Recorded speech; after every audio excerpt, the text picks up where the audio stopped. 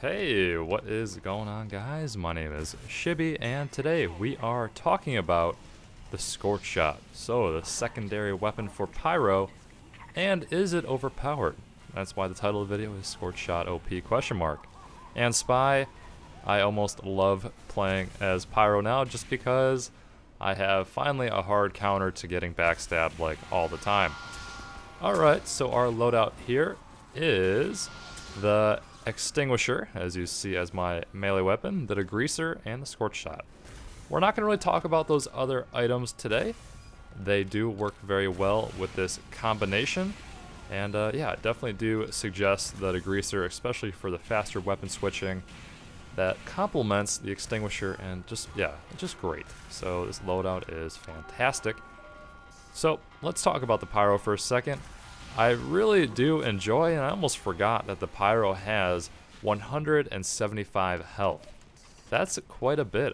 For some reason, I just thought it was lower. I don't know. I don't play Pyro all the time, but I'm definitely going to play Pyro more because, one, the movement speed, the health, and just this weapon loadout is so fun. You can do so much, and you can just cause a lot of trouble. The second reason I really like this loadout, and I plan on using it more, is I want to get better at air blasting, such as reflecting soldier rockets, huntsman arrows, downman pills, etc. Because I think that really shows a nice level of skill and complements any high level player. I don't consider myself a high level player, but I would like to get better, and why not? So maybe play some like dodgeball and all that.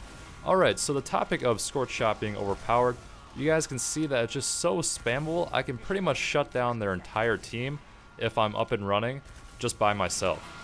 At least their entire sniper team, because I hit them, they are then lit on fire, and if I hit them directly, I get a knockback effect that's sort of like air blasting someone. That obviously throws off their aim, and when they're on fire, it makes things very difficult. Pretty much, the Scorch shot, I think, is way too spammable. The generous range of when you hit something and the explosion then lights things around it on fire, I don't know. I feel like it's too good. I'm not sure why I haven't been using it more, or more people just pretty much use it almost as a primary. Basically, you'll see that I use the Degreaser when I need to, kind of like to complement the Scorch shot, while the Scorch shot is my main weapon. Like, it's pretty crazy. I don't know. I feel like this is going to be the next version of Mini Sentry. I'm sure you guys will disagree in some aspects, but that's what I want to hear below, is your counter arguments to what I'm saying.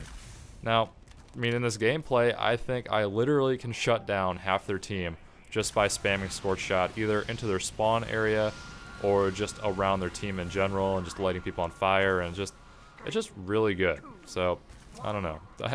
I'm kind of up in the air about what the negatives to this weapon are, other than the ammo count is a little low, but it's really not that hard to either find an ammo pack or pick up someone's down weapon, because you're pretty much killing and or assisting everyone. Notice how I'm just shooting into their spawn area, not necessarily that they're coming out, but then chances are I'm going to hit someone, they're going to light on fire, extinguishing your medics and whoever on your team with your air blast, and with that weapon switch from the Degreaser then complements that as well. So let me know what you guys think about this weapon. Am I right? Am I wrong?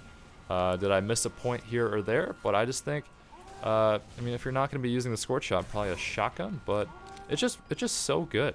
Just really think this weapon is very strong. Possibly needs a slower reload time, because I can have one ready by the time the other one lands, in most cases. So, yeah, I don't know. I just felt like that this gameplay kind of showcases that in some way. Maybe not perfectly, but it's just a very powerful weapon, and maybe needs to get tweaked a little bit. Other than that, I mean, Nucleus is a great map. I definitely think air blasting is a lot of fun, especially for the control point in here. It's very frustrating when you get knocked off into the pit. And that's pretty much it, guys. So once again, let me know in the comments below. Team ends up winning. If you guys would rate the video for Team Fortress 2, give it a like. That would be awesome. If you're new to my channel, subscribe for more, and hopefully I will see you guys next time.